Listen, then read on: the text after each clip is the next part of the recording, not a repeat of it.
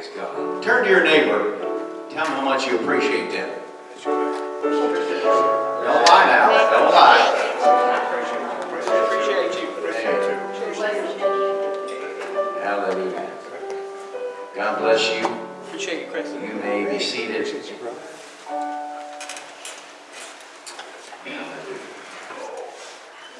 Amen. I'm going to do some teaching tonight. And ours says treach, which is teach and preach at the same time. So we'll see how it goes. But I want to kind of follow up on Sunday morning. I taught on baptism, and I started studying this remission and the importance of it. Where does remission, how is that important to have your sins remitted? How is that so important, and how is that? How is the application of remission applied? So that sounds like a complicated question, but let me dig into it here, and I might spread some light on something you may not understand. How many know where death first came into the Bible? Garden. Garden. Say it loud, I'm deaf. Garden. Garden. Who died?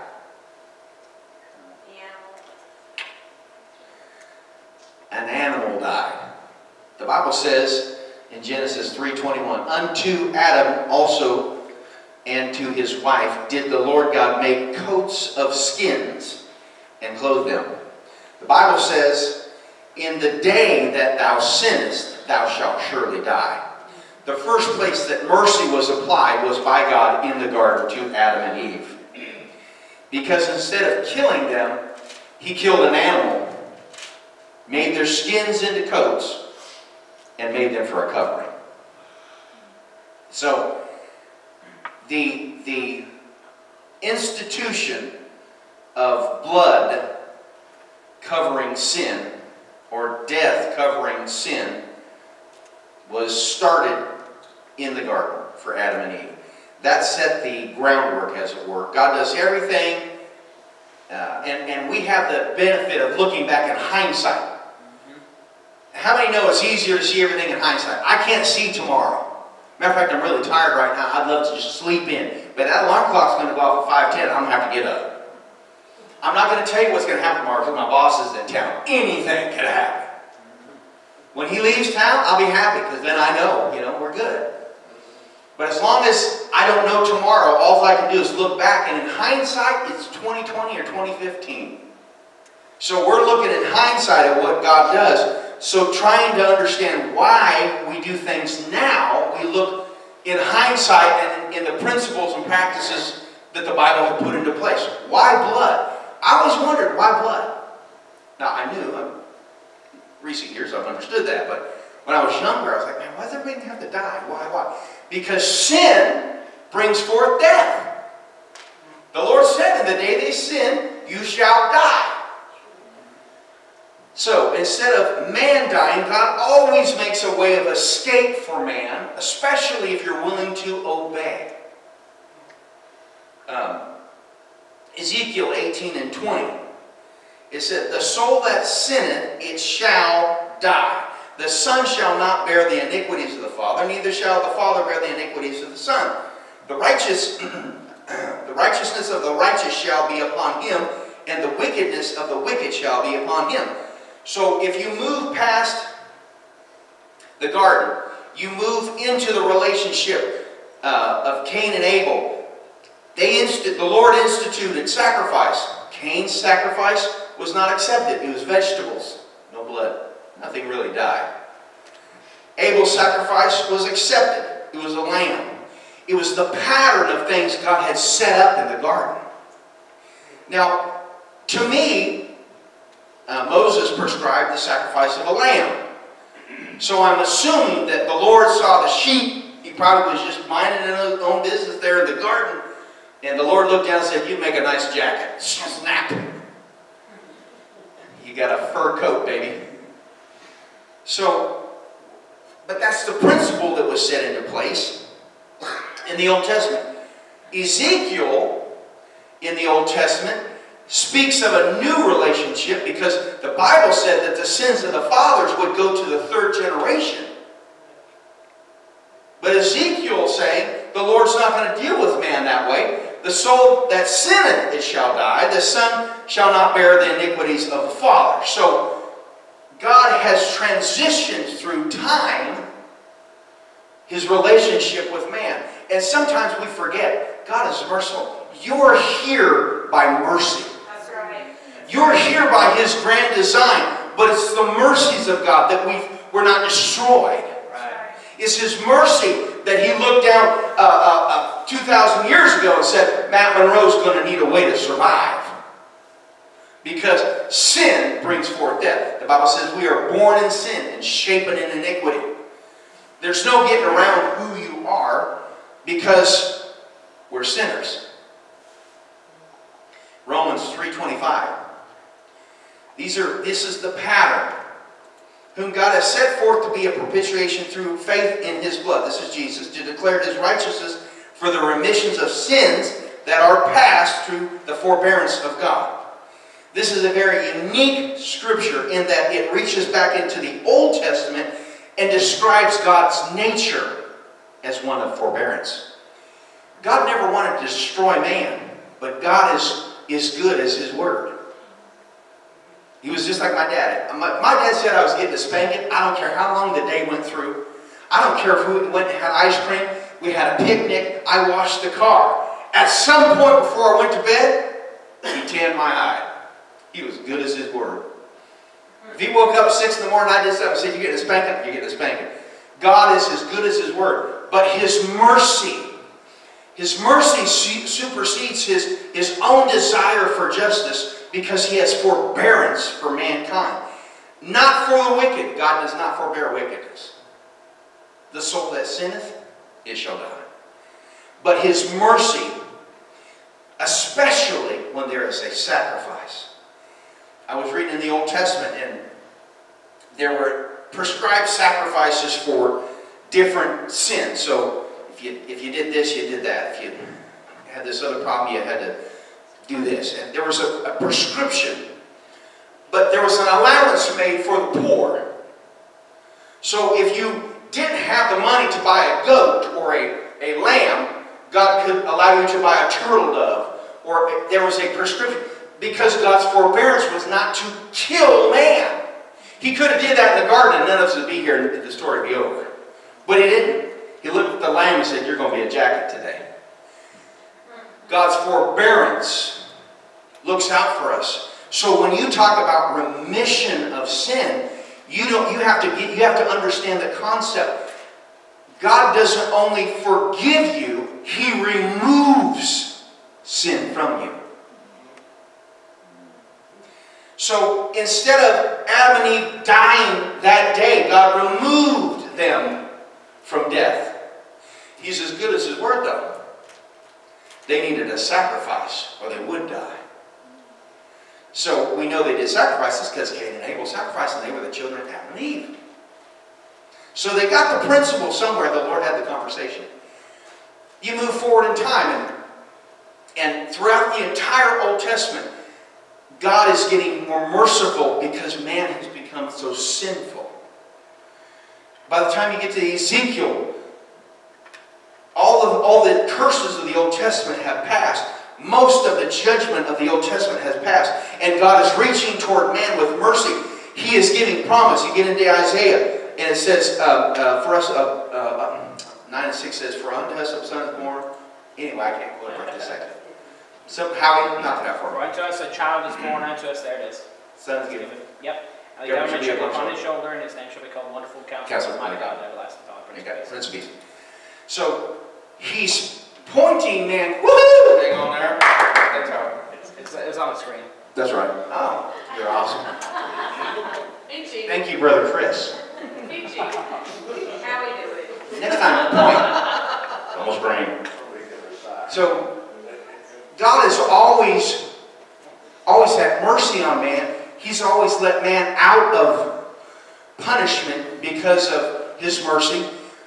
But when the blood was applied, there became a remittance of sin. It's one thing for you to have your taxes paid by somebody else. It's one thing to have your taxes erased. Some of you should shout. You're in that tax bracket where you need to shout, Jesus. So when sin is remitted, it's different than sin that is just forgiven. So the importance of remission comes into play, because I would rather have my sins remitted, that is, washed away, wiped away, blotted out. I can go through 100 different examples of what the Lord said in the New Testament. The Old. Isaiah, the first chapter, said, "Come unto me, come now, let us reason together, saith the Lord. Though your sins be as scarlet, I will make them as wool. As crimson, I'll make them as snow." Did he throw it up there again? Just checking. If I misquoted, they'll see it, brother. So, there was always a point where the Lord was reaching to man, trying to do for man what man could not do for himself. How many know that we fight to get to God? Not because God is resisting us. I don't fight the Lord. I don't wake up and say, "Lord, let's duke it out." It's not me. I look in the mirror and I said, "Oh, I am tied to a body of death. The problem is right between this ear and this ear. It's nowhere else." So, for me to get to God is so easy. We battle to get to God. Where are we battling? Nobody's stopping you.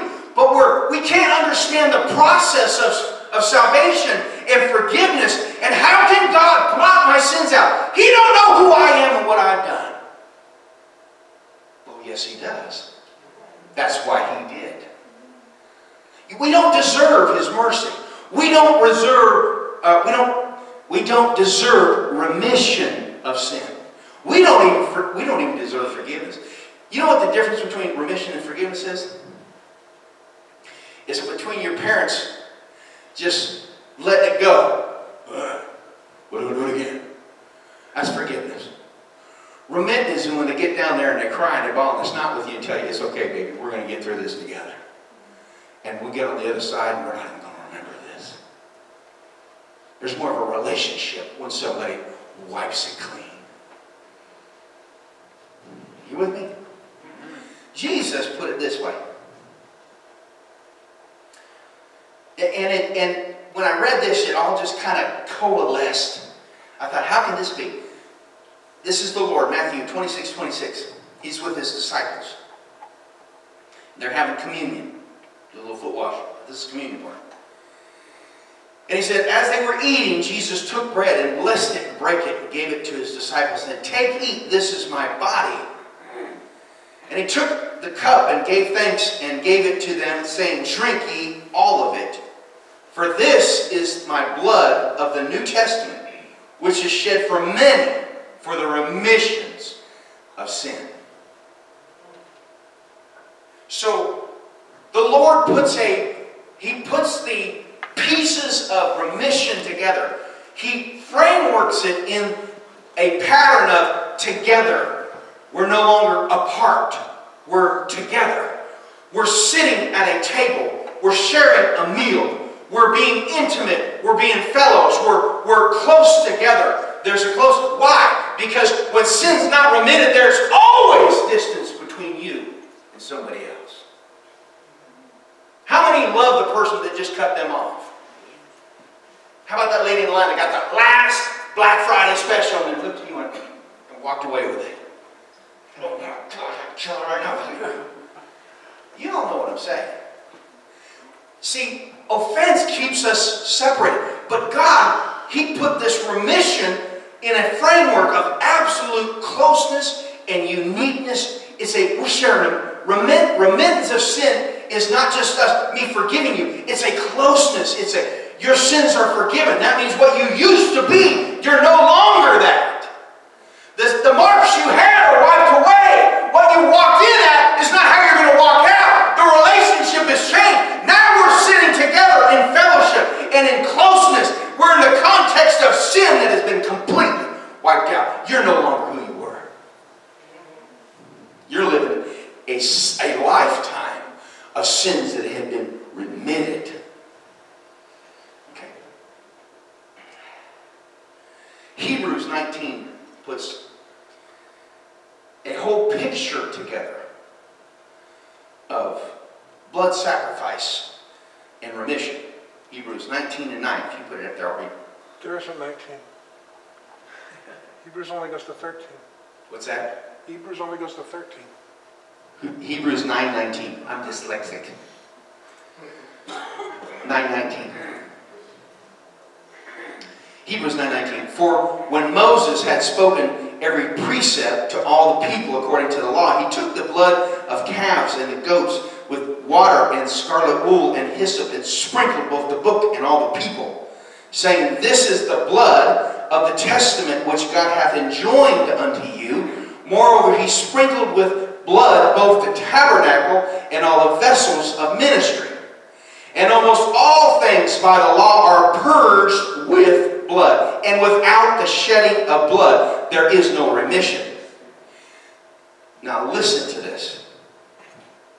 He took the blood of the calves, the sacrifice, and the goats, mixed it with water and scarlet wool and hyssop. And he sprinkled it upon all those that were listening to his words. They were sanctified by the water and the blood. It brought them into a covenant relationship because God saw the water and the blood. The water was the washing, the blood was the sacrifice.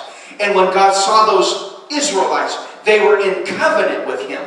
Now you're not just somebody I know, you're in covenant with me. It's like being married. We're not just friends anymore. Now we're in covenant. We're married. Your sins are remitted. You're right here with me. There's a covering of blood, a washing of water. This is good stuff. That's why it says in the 22, it says, almost all things are by the law purged with blood, and without the shedding of blood, there is no remission. It was therefore necessary that the patterns of things in the heavens should be purified with these, but the heavenly things themselves with better sacrifices than these. He was referring to the remission of the sin of the Old Testament was just killing a calf. But the remission of the blood of the New Testament was one of a perfect man living and his blood shedding. So where is that blood applied? That's a good question. I'm glad you asked. I have to have water. My lips will no longer open. Turn to your neighbor and say, get a drink, Brother Monroe. Get a drink, Brother Monroe. We had Mexican food with a wonderful couple right before church. I am up here burping the most delicious flavors. I'm enjoying my dinner twice. I'm sorry. So I had to wash it back down. I know none of you do that, okay? None of you learned. So, where's the blood applied? How do we get into covenant with Jesus? And I don't have time to get into all this, but Acts 2:38, then Peter said unto them, repent and be baptized every one of you. This is the washing. That's right. The washing. There you go. In the name of Jesus Christ. This is the sacrifice. You have the washing by water. And when you apply the name of Jesus Christ, you apply the sacrifice. Right. The sacrifice was applied by Moses when he mingled the water and the blood. And he sprinkled everything. Yeah. That was a significant act where remission was applied to all the people.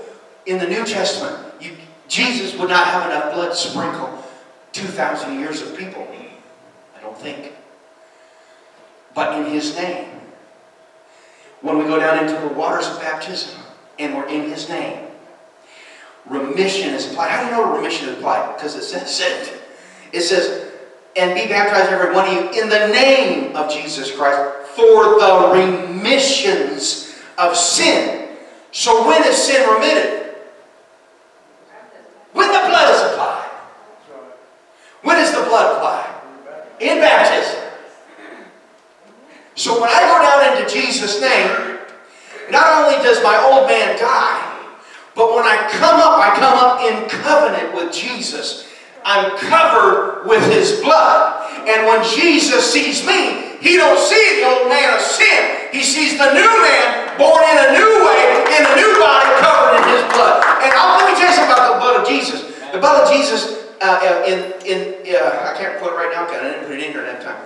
But there's a scripture where it says, the blotting out of the ordinances against us. You have to understand, in the Old Testament, when they blotted something out, they used ink that would blot out. You could not see what it was. So there was some writing. If they blotted you out, you couldn't lift it up and hold it to the light. Why? Because it was blotted out. The blood of Jesus doesn't just cover.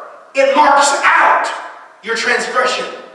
As if it wasn't even there. So when the angel of the Lord opens the book of your life and begins to look at the pages, you know what he sees?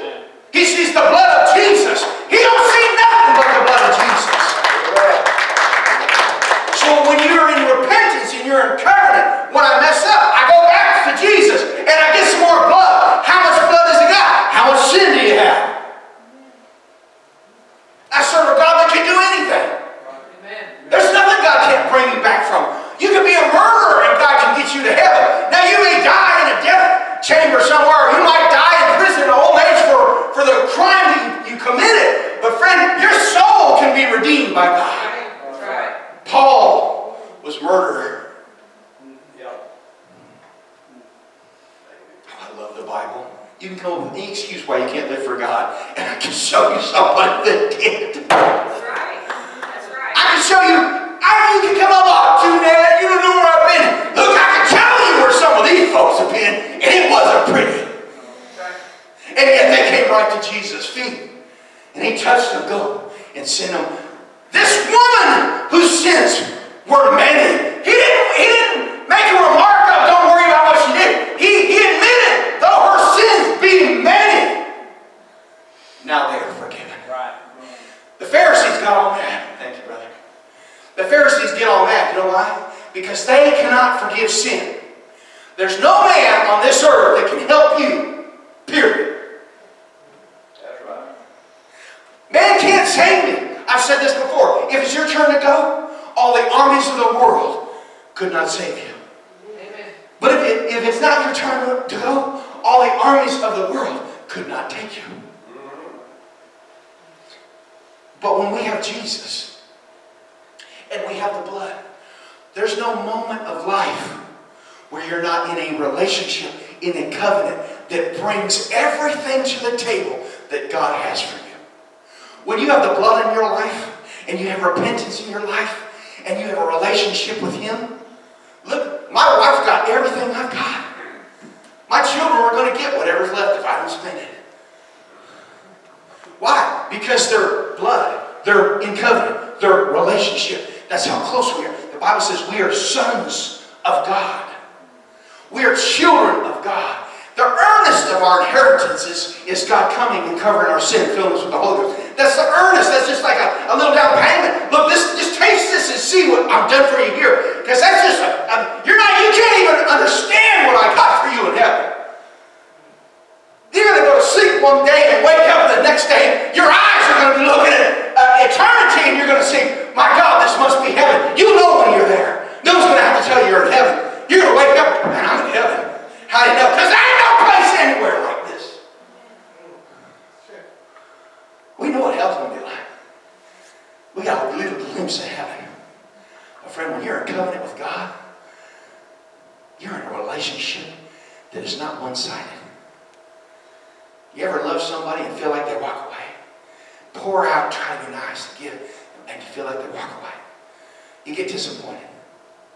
But with Jesus, friend, He ain't going anywhere. He's a friend that sticketh closer than a brother. He loves you more than you love you. That's got to be a lot of love. He's looking out for us, and we were eating with the Bensons, and we were just talking back and forth, and kind of really encouraging each other. I was getting all hyped up, and they were, and I was kind of crying, and we were just having a good time. Why? Because when you start talking about Jesus and all that He has done for you, right, there should be a swelling in your heart. That something should get a hold of you. Man, I've got the blood. If I was living in a little trailer in back of to church and I just had just one pair of change of clothes and riding a moped everywhere because that's all I had. But if I got Jesus, I got more than the world could ever have. I've got a promise, a hope. I've got a place to go. I've got security. I've got everything I need. That's right. Everything. You know, I was tired. Now I'm all jacked up, feel like preaching. Now I'm out of time. Good night. 1 Peter 3:21. The like figure. So if you read the whole chapter there, you'd understand that he was talking about things in the Old Testament, such types of shadow things in the New Testament. The like figure, whereunto even baptism doth also now save us, not putting away the filth of the flesh, but an answer of a good conscience toward God by the resurrection of Jesus Christ. Even now, baptism doth also now save us. So, when somebody asks you about baptism, you got to tell them, look, wait a minute. If you're going to be in covenant, you got to have the blood applied. You turn all the pages, and there's only one place they apply the blood. That was in the water. If I want to be in a relationship and have my sins not covered, but wiped out, I've got to be in covenant. I've got to be in a relationship. But you know, when you're there, how many love good Jesus? Amen. Okay, every hand should be up. Everybody love Jesus? Thank you.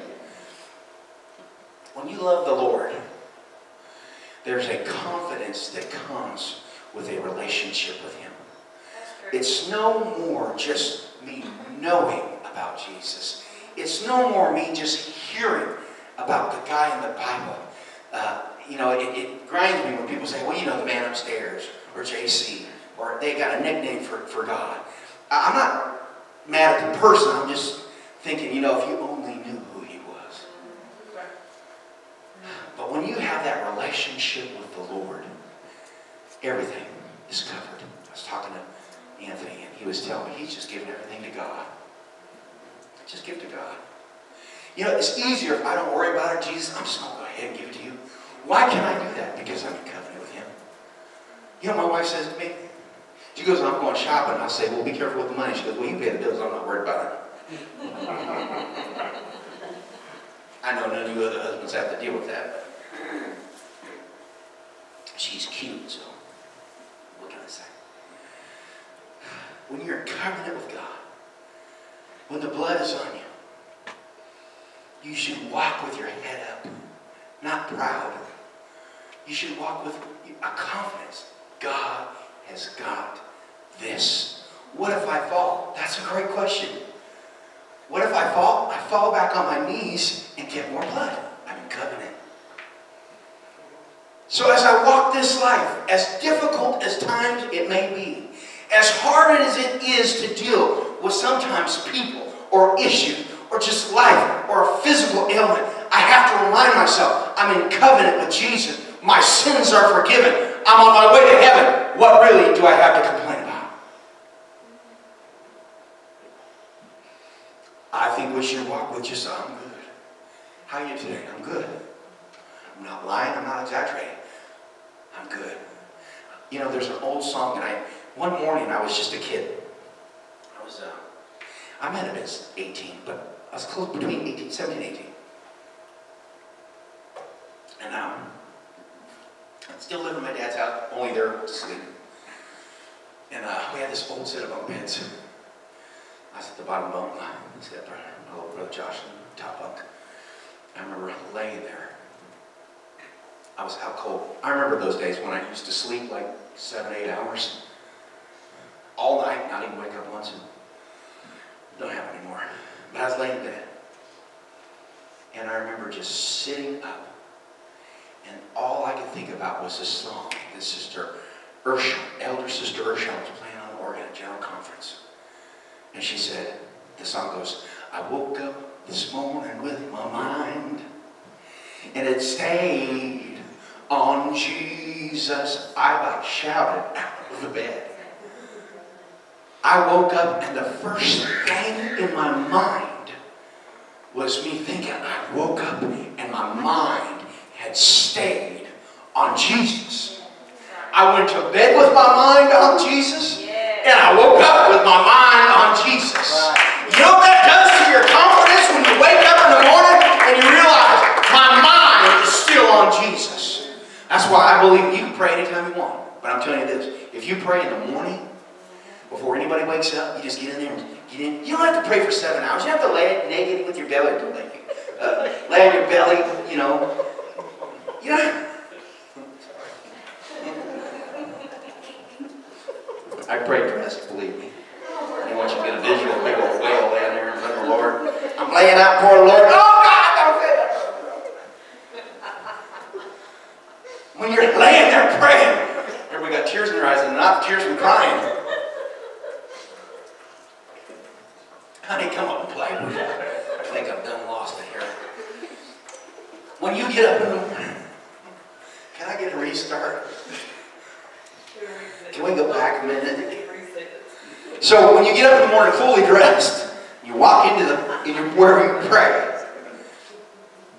If you will concentrate your mind, how many know when you pray you can think about anything?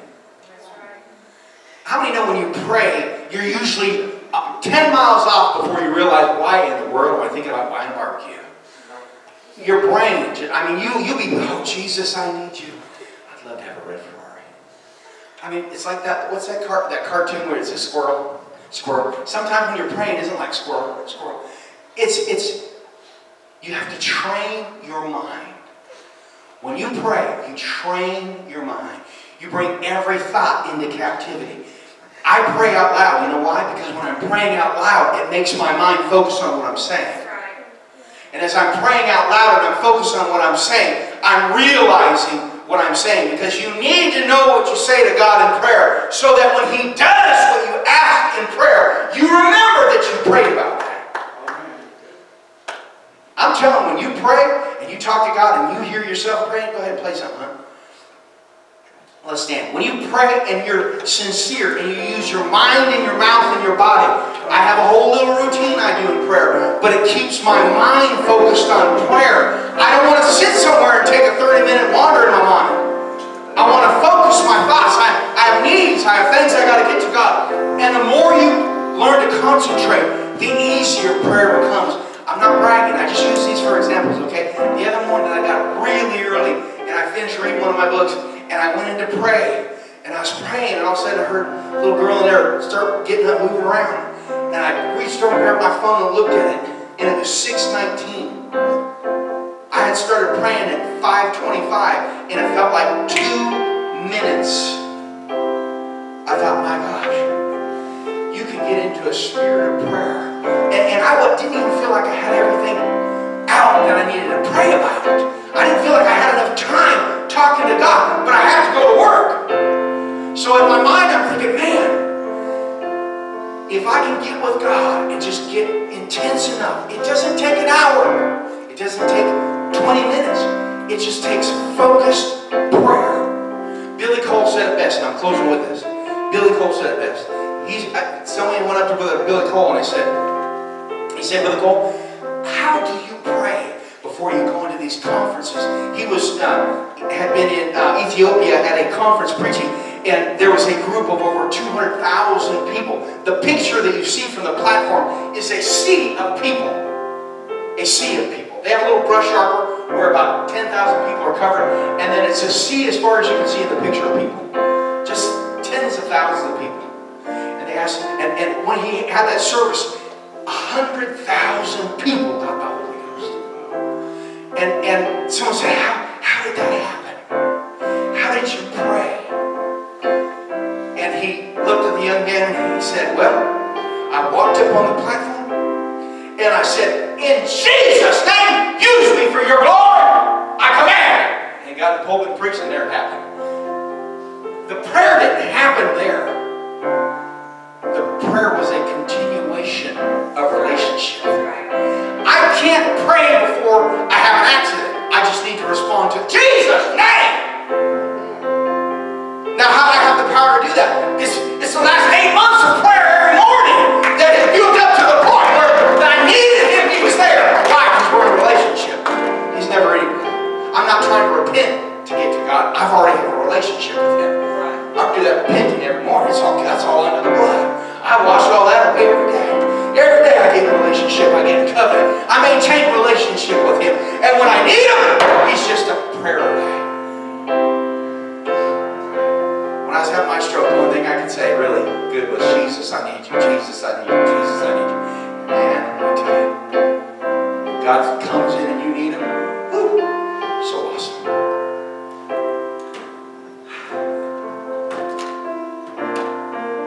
All you're going to remember is Brother Earl laying there praying.